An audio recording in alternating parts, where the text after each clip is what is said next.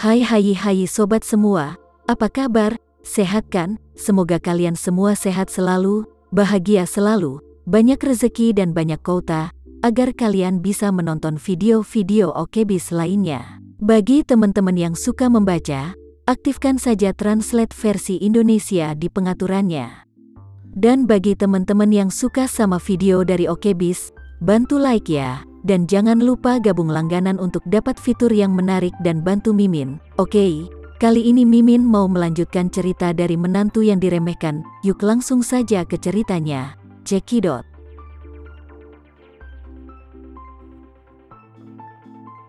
Edi Wibowo berpikir sejenak dan berkata, tidak banyak tambang batu bara di sana, jadi aku benar-benar tidak ada koneksi apapun di sana. Berbicara tentang ini, dia tiba-tiba teringat sesuatu, dan berkata sambil tersenyum, oh, tapi aku punya teman yang menjalankan pabrik batu bata di rumah.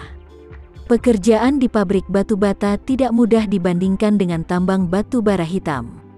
Kau bisa membawa wanita itu ke sana sebagai kuli.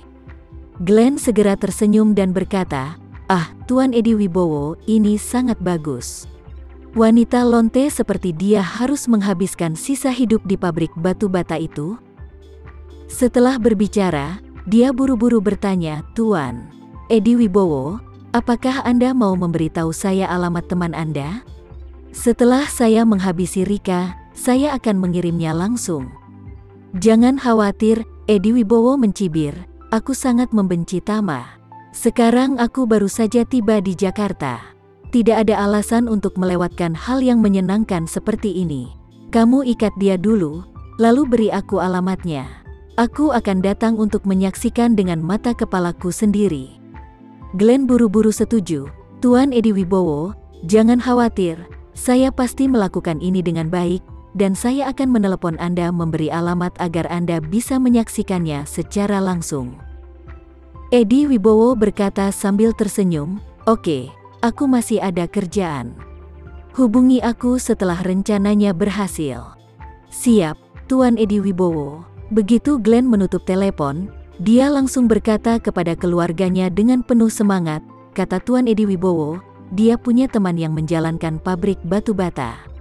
Setelah dia diikat, kita akan melakukannya sesuai rencana. Setelah itu, dia akan langsung dikirim ke pabrik batu bata untuk menghabiskan sisa hidupnya. Mendengar hal ini, Diana merasa sangat tidak puas.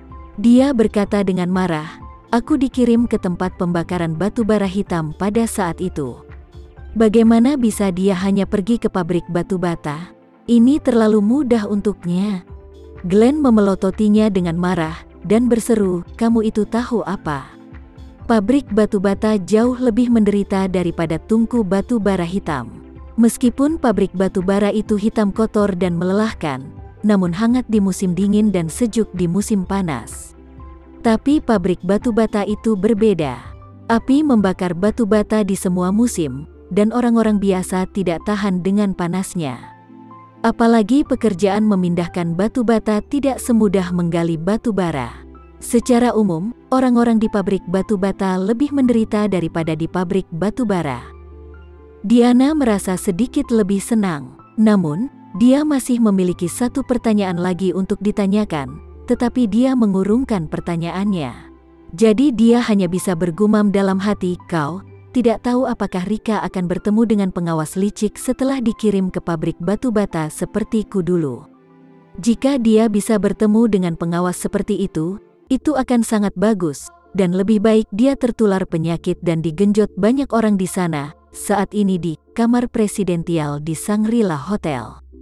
Sintia membuat laporan singkat ke Maherenza melalui telepon. Di telepon, dia menggambarkan Tama sebagai orang dengan kepribadian sesat, temperamen panas, kualitas rendah, dan tidak berguna. Dia juga selalu menekankan kepada Maherenza, ayah, anak ini sudah bertahun-tahun tidak mengenyam pendidikan dan kualitasnya sangat rendah. Anda tidak bisa membiarkan dia kembali ke rumah Renza, jika tidak, reputasi Renz kita akan hancur olehnya. Maherenza mendengarkan laporan kecilnya, menganalisa bahwa Sintia melebih-lebihkan karena kecemburuan dan emosinya, dan berkata dengan ringan, Sintia, aku selalu berpikir kamu itu sangat pintar. Jangan pikir aku begitu mudah kau pengaruhi. Kamu benar-benar mengecewakanku." Sintia tiba-tiba menjadi gugup ketika dia mendengar ini, dan berseru, "Ayah, saya tidak bermaksud begitu. Aku sudah membujuk dia dengan baik, tapi dia memang tidak pantas." Maherenza berkata dengan dingin, "Kamu masih belum mengerti mengapa aku ingin Tama kembali." Sintia berkata dengan merendah, "Ayah, aku benar-benar tidak mengerti." Sintia mengatakan bahwa kualitas Tama sangat rendah. Bukan hanya tidak membiarkan dia kembali, tetapi kita harus dapat pasangan yang sebanding dengan kita. Maherenza mendengus dan berkata, "Yang aku inginkan sekarang adalah membuat cucuku menikahi Ayu dari keluarga Sucipto, atau menikahi Gema dari keluarga Guntur. Tampaknya hanya Tama yang memiliki peluang terbesar." "Itu tidak mungkin," Sintia berseru, "Ayah, Anda sudah bertahun-tahun tidak bertemu Tama, jadi Anda hanya berharap padanya." "Izinkan saya mengatakan yang sebenarnya. Tama sekarang menjadi preman sampah di kota kecil Jakarta, sedangkan Ayu dan Gema, mereka semua adalah bintang kota Surabaya yang terkenal di bumi bahkan langit. Bagaimana sampah seperti Tama bisa layak mereka?" Maherenza berkata dengan dingin, "Aku melihat Andre Aresta di kamar perdagangan kemarin, dan aku bertanya apakah dia masih ingat pertunangan Tama dengan putrinya.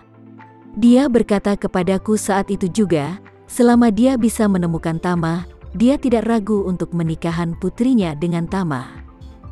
Selain itu, Andre Aresta juga mengatakan bahwa dia tidak peduli bagaimana Tama sekarang.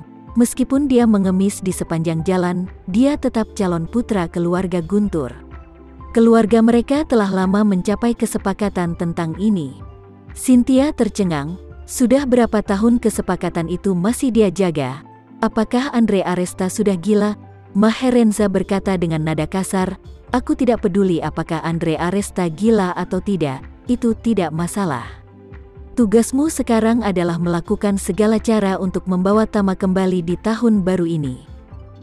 Sintia sangat tidak berdaya sehingga dia tidak punya pilihan selain berkata dengan marah, "Ayah, sejujurnya, Tama terlalu berlebihan kemarin, jadi aku tidak bisa mengendalikan emosiku kemarin. Aku bertengkar dengan hebat.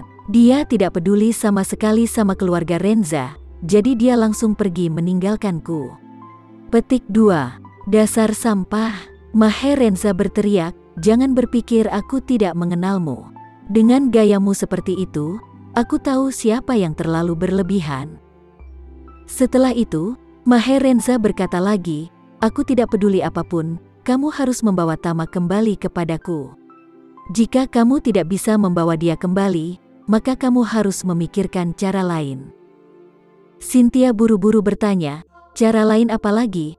Maherenza berkata, "Bukankah dia punya istri di Jakarta? Cari cara untuk menemukan istri atau ayah mertuanya. Lalu suruh mereka melepaskan Tama." Sintia langsung berkata, "Kalau begitu aku akan pergi menemui istrinya, memberinya uang, dan menyuruhnya menceraikan Tama." Maherenza berkata, "Jangan pergi ke istrinya dulu, kamu bisa membujuk dari ibu mertuanya dulu. Aku mendengar bahwa ibu mertuanya sangat matrek dan sangat rakus akan uang." Sintia dengan cepat berkata, "Ayah, kalau begitu saya akan mencoba cara membujuk ibu mertuanya dulu." "Oke," Maherenza mengingatkan, "setelah kamu bertemu ibu mertuanya, jangan mengungkapkan identitasmu yang sebenarnya. Jika tidak, jika kamu membiarkan orang seperti itu tahu bahwa Tama adalah anggota keluarga Renza dari Surabaya, dia akan menjadi sasaran orang jahat. Dia juga tidak akan membiarkan putrinya menceraikan Tama." "Siap, ayah, aku akan mencobanya." Sintia segera setuju, dan kemudian segera mengeluarkan telepon, memanggil pengawal yang menjaga dia ke Jakarta kali ini, dan memerintahkan, "Cari informasi di mana ibu mertua Tama berada. Aku ingin bertemu dengannya." Rika bergegas naik taksi ke klub kecantikan dengan menggunakan kartu paket tadi. Ketika dia masuk dan menunjukkan kartu paketnya, dia agak gelisah, karena takut ada orang lain yang akan menegurnya, atau kartu itu tidak dapat digunakan. Tapi yang tidak dia duga adalah petugas itu berkata padanya dengan sangat sopan, "Selamat datang Nyonya. Kartu paket Anda dapat digunakan kapan saja dan tidak diperlukan janji temu." Apakah Anda ingin memakainya sekarang? Ketika Rika mendengar ini, dia berkata dengan bersemangat, tentu saja. Aku telah naik taksi dari jauh ke sini. Bisakah cepat atur pemijat untukku? Aku akan mendapatkan pelayanan yang baik sekarang. Petugas itu mengangguk dan berkata dengan hormat, Nyonya, spa seluruh tubuh kita di sini, pertama akan mandi dulu. Saya akan mengantar Nyonya mandi dan berganti pakaian dulu, lalu mengatur alat pijat untuk melakukan spa. Rika sangat senang. Ketika dia memiliki uang di tangannya, dia akan pergi ke salon kecantikan atau klub kecantikan untuk melakukan perawatan wajah atau spa. Karena itu, dia tahu proses spa kelas atas di salon kecantikan. Hal pertama yang harus dia lakukan adalah berendam di bak mandi kelopak bunga, lalu memakai pakaian mini yang disediakan oleh klub kecantikan, dan dapatkan pijat seluruh tubuh dari pemijat. Sekian dulu ya cerita kali ini, kita lanjutkan ceritanya nanti ya. Terima kasih sudah menonton video dari Okebis, semoga video ini bisa menghibur kalian semua. Dan jangan lupa untuk like, komen, share, dan subscribe ya. Oh iya, bantu Mimin di fitur gabung untuk langganan ya, agar Mimin lebih semangat lagi memberi hiburan untuk kalian semua. Terima kasih semuanya, bye-bye.